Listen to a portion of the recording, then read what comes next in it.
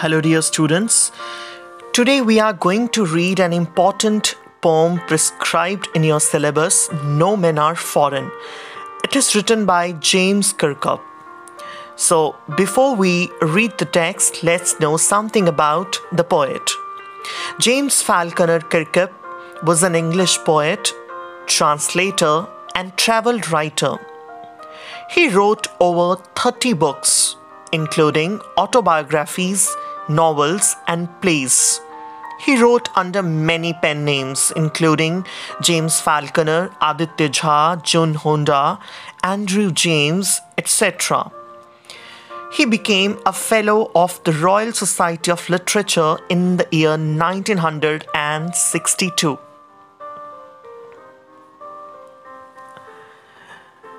Let me give you a brief introduction of the poem No Men Are Foreign. The title No Men Are Foreign means that no men belong to another country. The poet wants to say that all the men are same, all men are equal.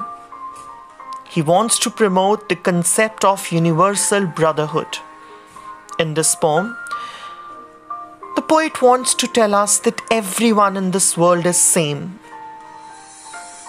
All the people, all the men are same. They eat, live, die the same way. Everyone gets the bounties of nature like sunshine, land, etc. in equal measure. We can also say that it is a poem that promotes peace.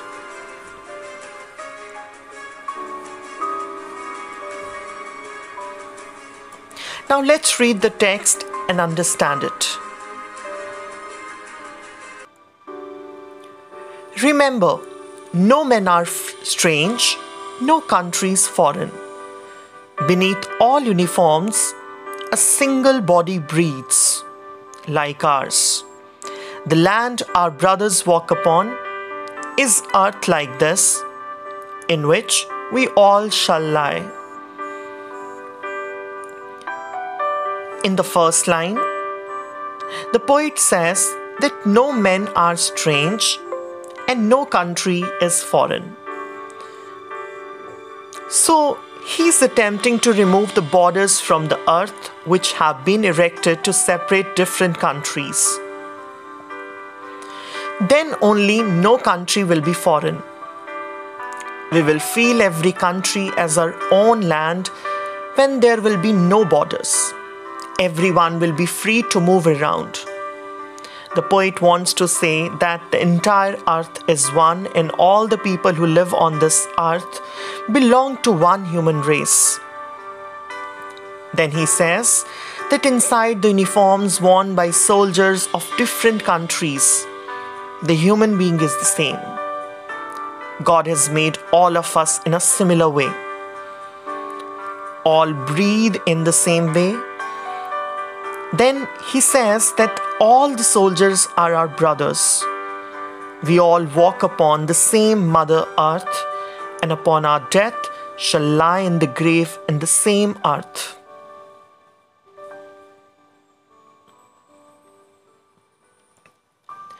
They, too, aware of sun and air and water, are fed by peaceful harvest, by war's long winter starved.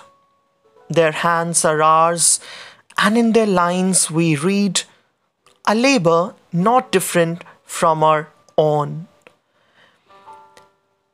They refers to those people who belong to other countries. We call them foreigners and discriminate them and fight with them also. The poet says that nature has given all the bounties to all the people who just like he has given to us. Everyone gets sunlight, air and water in equal measure, which means that God does not differentiate between people from different countries. We all do farming during the time of peace, when there is no war. We live in a relaxed life and eat the things given to us by nature. Further, he adds that the way we starve during wars and winter time is the same for those belonging to other countries. Even they don't get food at that time. So, he wants to say that foreigners who belong to another country and we both are same. And then the poet says that even their hands are same as ours. They work very hard just like we do. He is giving all these examples to convey to the reader that there is no difference in us and the people belonging to another countries.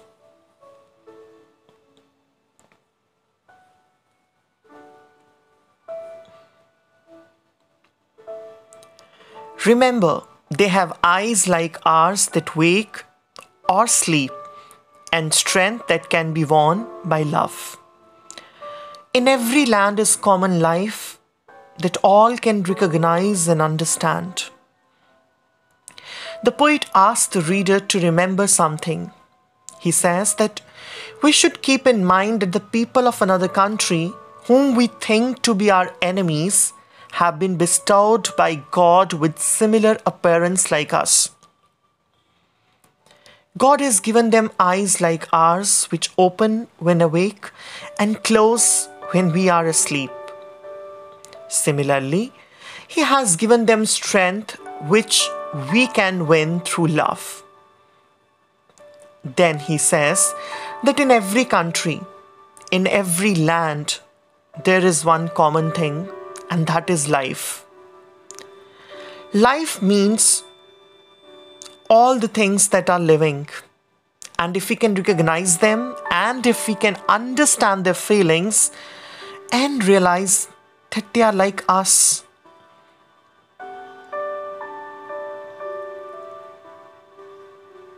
then there will be no fights or wars between us. Peace will definitely prevail in the world, which is actually required.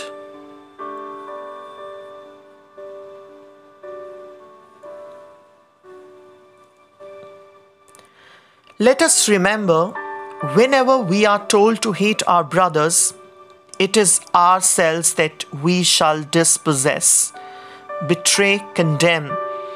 Remember, we who take arms against each other. The poet says that we should remember that whenever someone tells us to hate a person from another country, to think him as our enemy, and then whenever we think someone to be our enemy, then we deprive ourselves, we cheat ourselves that way, and we condemn ourselves. He says that we should stay away from such negativity. We should not consider everyone to be our enemy. During a war, both the parties must bear the loss. And that is why the poet says that war is not in our favor. War brings destruction. It ruins lives. He says that whenever we pick any weapon against someone, we should remember one thing.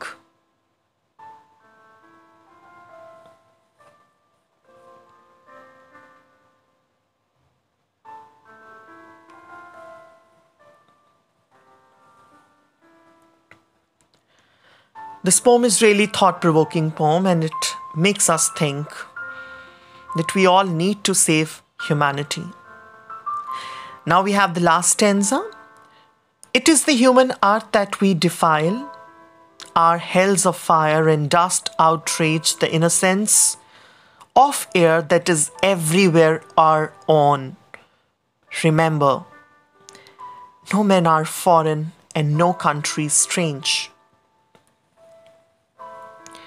We should keep in mind that whenever we pick weapons against any person, we make the earth dirty, because weapons kill people and their bodies which fall on the earth make it dirty. Whenever war happens, what does it bring? What does it do? It leads to a lot of bloodshed, fire and death. Are you ready to witness all that? If yes, go ahead.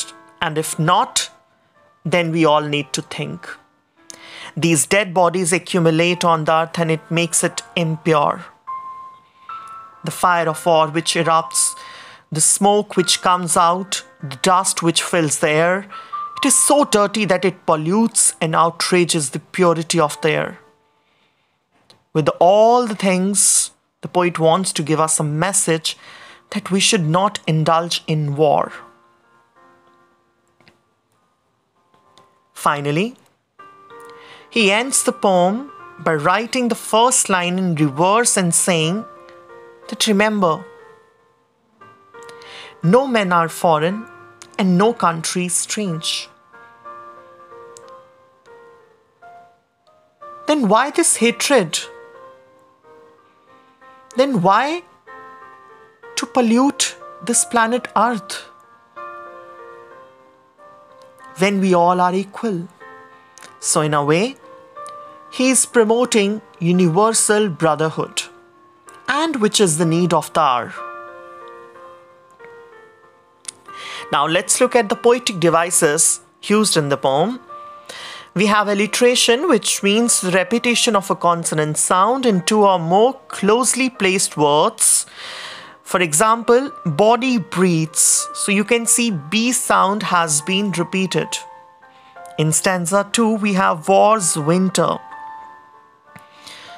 So in this line, you can see W sound is repeated. So these are examples of alliteration from the poem, No Men Are Foreign.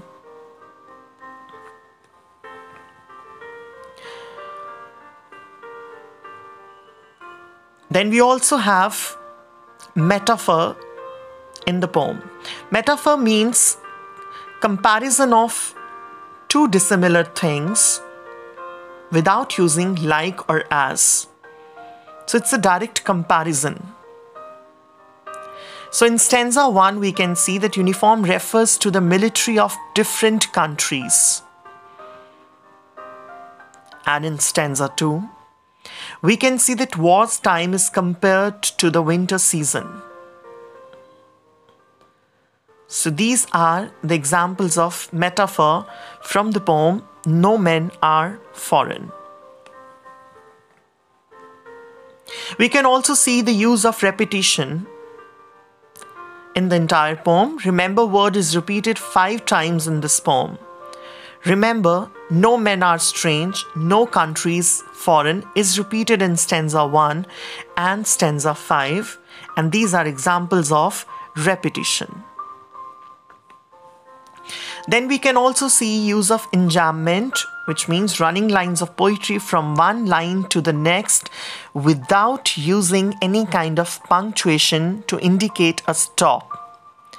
For example, in stanza 1, line 2, 3 and 4. In stanza 2, line 3 and 3, stanza 3, line 1, 2 and 3, stanza 4, line 1 and 2, and in stanza 5, line 2 and 3. So these are examples of enjambment from the poem No Men Are Foreign. If we look at the rhyme scheme of the poem, the entire poem is written in free verse, and it means there is no rhyme scheme in the poem.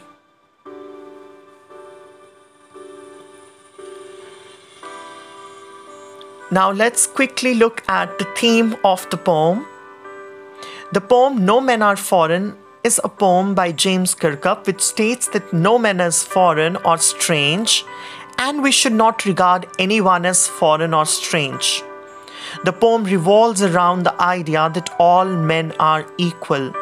Though they are separated by boundaries, there is no difference between men of different nations. So in a way, the poet is promoting universal brotherhood through this poem. So the message of the poem is quite clear. It's that no men are strangers in this world because all people on earth are connected through their common humanity. And we share a number of similarities even with our supposed enemies. So, why do we have these feelings of hatred for anyone in this world? We should always stand united. So that was all about this poem. No men are foreign. I hope you all understood it well. Thanks for watching.